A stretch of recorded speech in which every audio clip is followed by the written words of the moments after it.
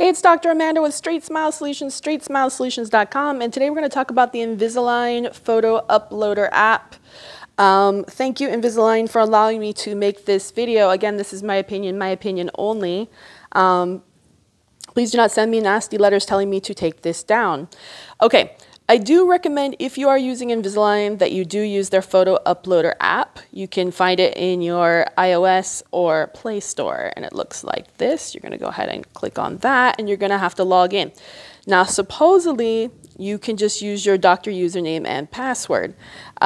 Interestingly enough, I use mine and I can't get in, and it's the correct one. So I don't know what's going on, but I've never been able to log in, and this is the correct password. So, and then it blocks me out, but I'm just showing you how to do it.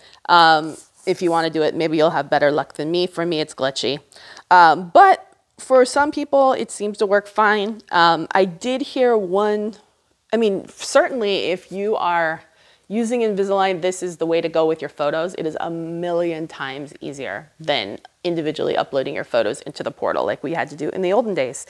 It's great. It rotates, it crops your pictures. I've seen it. I've used it on other people's phones. I just can't figure it out on my phone, so I don't know. But in any case, but I did hear one cool hack, and I'm hesitant to tell you the hack.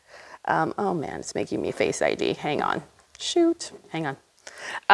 The hack is interesting, and as always, anytime I have a hack, I'm always concerned that they're going to take it down. So I heard a rumor that you can use the photos and then you can export it, and then you can use that app for your own personal needs to upload into your, for example, like sometimes you want a copy of the photos in your Open Dental, but you don't want everything being stored in your Invisalign account because you need to have records, right? So you can hit export and export your own copy of it.